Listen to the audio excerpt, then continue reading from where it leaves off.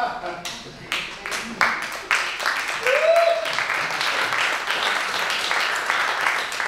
and gentlemen, how do you like that for an interactive intellect who has this touch on the community, the touch that's what's going on in our generation. He is so incredibly wonderful creative.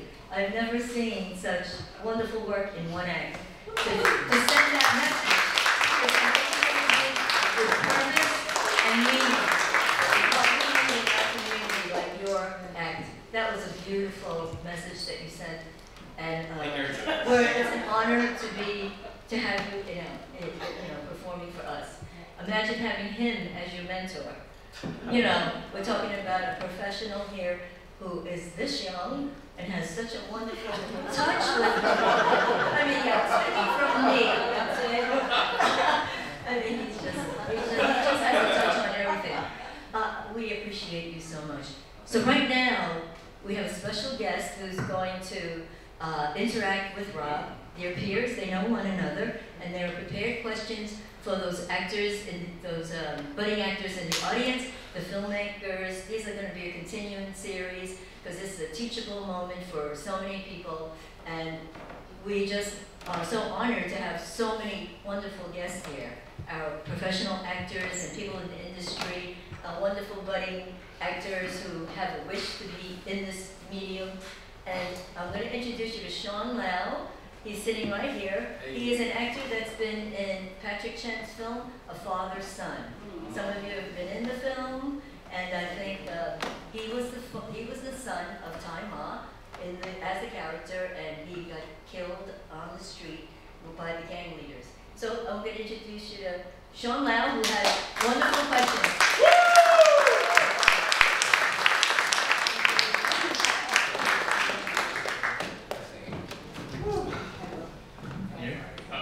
That was an amazing show, Rob. Oh, thank you. Yeah. Well, and thank you everybody here. You guys are amazing. I just want to say before we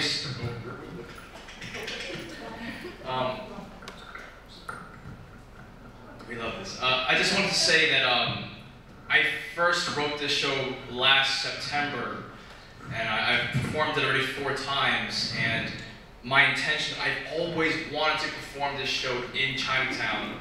So I want to say specifically thank you to COMA and 21 Pell for making this happen. And really for me, this is like a dream come true because I made this for the community. So it's great to see the community and to do it here at home court. For me, I couldn't ask for a better way. Thank you. So I have a couple of questions, and the first one is, what tools does one need to become an actor? Like, what's in your actor's toolkit? Ooh, that's a great question. So for those, I see some fellow actors right here as well, but for those who are thinking about starting out, there's a couple of things. You obviously want to get a headshot, and a headshot consists of 2 things. There's a commercial headshot and a theatrical headshot. Now you might be wondering, what does this mean?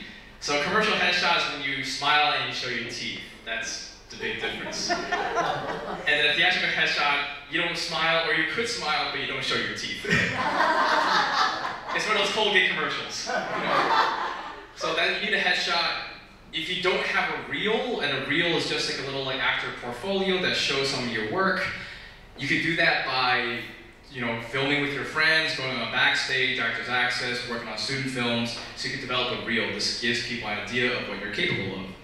I do think that now with the pandemic and post-pandemic, there's fewer in-person auditions, which means a lot of things are self-tape. So it is important that every person that wants to be an actor gets a ring light. Like you buy a ring light on Amazon, they upped the price. Back then when I bought it, it was $75, and now it's $120. I'm like, what? Wow. Crazy, So, but it's worth investing in because you're gonna get sent out auditions and you have to do self-tapes. So those are the basic 3 things that you would need in your toolkit, I'll say, for sure. Well, that leads perfectly into the next question. Where do you typically find jobs and auditions? Like, what and where are the best resources? There's a lot of different ways. I think I mentioned Backstage earlier and Actors Access. Those are 2 websites that you can use. They would post all types of breakdowns, commercials, short films, indie films, sometimes TV shows too. Casting Networks is another one that's more for commercials. Casting Frontier is another one. But also never forget the power of the community and word of mouth, right? If you know somebody who's a filmmaker or a fellow actor or a fellow writer, you know, keep in touch with them. Like, see if they have a screening for their documentary, show up to their event, because it helps them remember who you are, and they'll get a feel of your energy. So then maybe next time if they were to have a film that they're writing, they will consider you for a part. I've had moments when I went into an audition and there was not a role that was for me, but then because the director liked me so much, they wrote in a role for me. So sometimes that could happen. So be on the lookout for all different types of opportunities. Instagram, you can also sometimes find opportunities there. I don't think it's always reliable, but it's a great way for you to like connect with people, I would say. So those are some things, yeah. And well, how do you avoid being typecast as an AABI stereotype? You gotta stand your ground. You have to stand your ground. I will share a little story. So I almost quit acting last year. I was about to quit acting last year because the year before that, I was in an agency, this small boutique agency, and they gave me this audition, and it was for this role that I found was very offensive and it was very racist. I had to put on an accent, this guy gets dehumanized, he gets tortured, he gets stripped butt naked. I didn't think, I was like, you don't need to show all of this for a big national television show. The agent said, why not? It's a guest star role, it's a big opportunity. The money is there, you're gonna get billed more credits. And so I ended up going on a 45-minute phone call with them, explaining why I feel like this is an offensive role and why I don't even want to bother auditioning for it.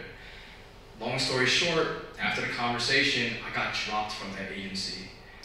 And so that is part of that thing that you're going to experience sometimes, but I don't regret that because I'd rather be working with somebody that actually understands me.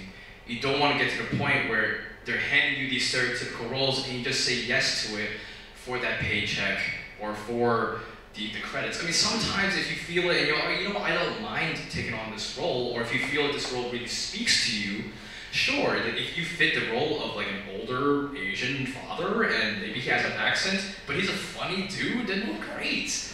Audition for it. You would probably kill this role, and all power to you, especially if it's with the Asian cast, right?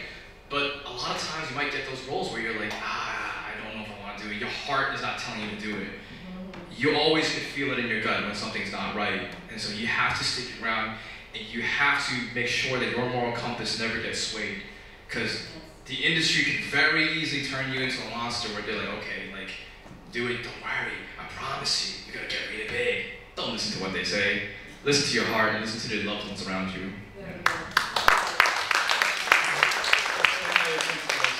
don't let them humanize you. Exactly, yeah. No matter what. And write your own stuff. If you don't see what's out there that's fit for you, write it. Or get friends to write it for you. Work together on this, because right, a lot of people do that nowadays. Yeah, he did it with Rocky. Like a lot of people are doing it nowadays. Rambo, right? Expendables. You know exactly. 3 franchises. Adrian, knock out TV. But yeah, pretty much. So the last question is, what inspired you to create a one-man show? And has this opened any doors for you? I felt like I had to do it. So back during the pandemic, there were no auditions, nothing was filming. So I was just in my room, it was a lockdown. And I was like, but there's all these current events that's happening, a lot of things are going on, I gotta say something. But I didn't want to just be that person that's a talking head that's like, and right now here on the news we have 2 people that just got killed and COVID-19 is running rampant. I didn't want to do that. I don't know why you did that access. No, yes, that's a pretty good accent. Thank you, I tried. I didn't want to do that, so what I did was that I created this show called The Blue Room because my bedroom is painted blue. And so, for that reason, it was called The Blue Room because it all took place in my bedroom. And I wanted to create 3 characters, each with their own unique perspectives on that given topic for that week. And I created like 7, 8 episodes out of it. And part of that was talking about anti-Asian hate crimes. But then I stopped it for a while, and it wasn't until last year where I had an opportunity from the Asian American Arts Alliance. They're a great nonprofit. For anybody who's into the arts, definitely connect with them, Asian American Arts Alliance, because they give out $500 grants to local New York City residents who are artists. They always host town halls.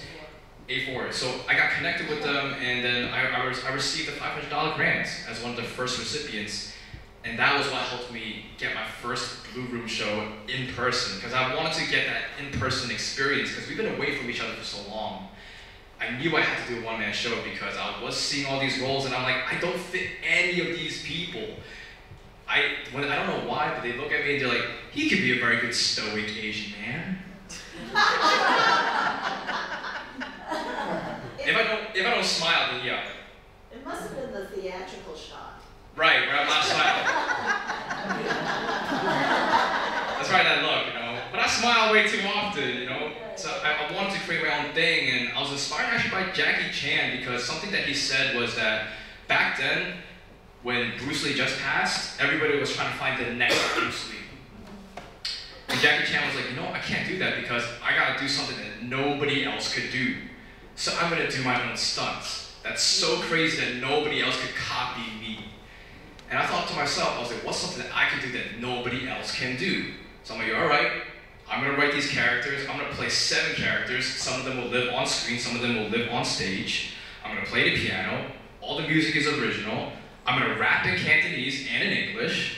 And I'm like, okay, this is something that I know I can do, and I know nobody's gonna write that role for me or write those types of roles.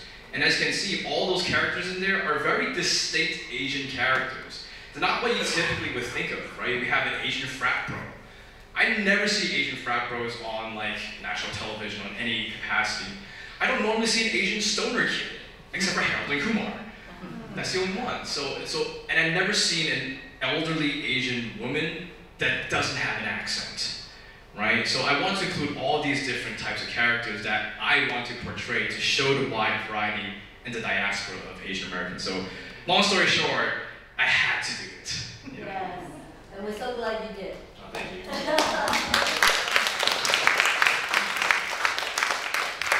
thank you for answering those questions with amazing answers. Thank you. And I'm out of questions, so does anyone else have any questions? Yeah, Got me? Can you simply tell us about how you get into acting and singing and just performing? Because how do your parents think about this?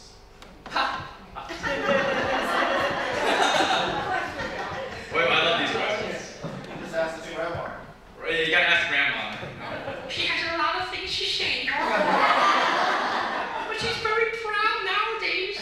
Once she gets that paycheck, everything is fine. I'm kidding. I was born and raised in New York City, and so art was all over the place, right? You see Broadway shows, you see the billboards all there. But growing up, I never thought it was possible, just because of the immigrant upbringing. It just wasn't even a thought that occurred to me. In fact, I felt like how I always expressed it is that I felt like I was a kid that was in a museum where I could appreciate all the artwork around me, but I couldn't touch it. I couldn't be a part of it.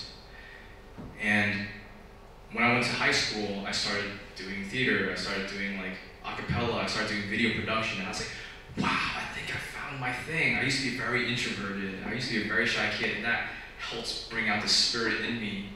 It unleashed something in me, and so I knew I loved it, but still that wasn't enough. I still didn't think it was possible. So I went to college studying business. I was a business major there, and throughout that time, I was not really studying business. I was going out, I was in a hip-hop dance crew, I was hitting up open mics, doing poetry slams, like dance competitions, like rapping with my friends, anything but studying business. And my final year, I took this one class, it was called the Asian American Experience class. And it was all about sharing histories and like all these different stories about Asian Americans. And I was like, what? I thought I knew what I was talking about. Like, I'm Asian American, I'm proud of my culture, I'm a New Yorker, we see Chinese New Year every year, the lion dance parades, I'm hip. nah, I got schooled over there. You know, I learned so much about Asian American history, and I was like, wait, how come I'm only learning about this now? But I figured that like most people don't have the opportunity to just take an elective course in college for that. But I do feel that storytelling is a great vehicle to help share this with a wider audience. And I was like, you know what, in high school I love doing theater, I love performing, I love singing, I love to make videos. Let's get back into that. And so I started getting back into that for that reason. That was the click. It was, I had all that love in there, but it wasn't enough to just love. I need to get that kick in my butt to be like, all right, this is what you're meant to do. And so now I'm here. Yeah.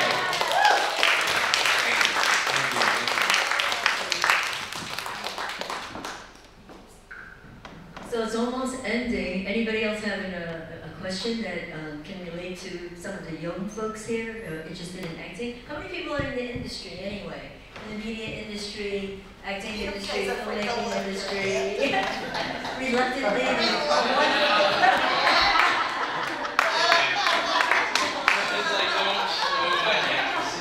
this is us for you.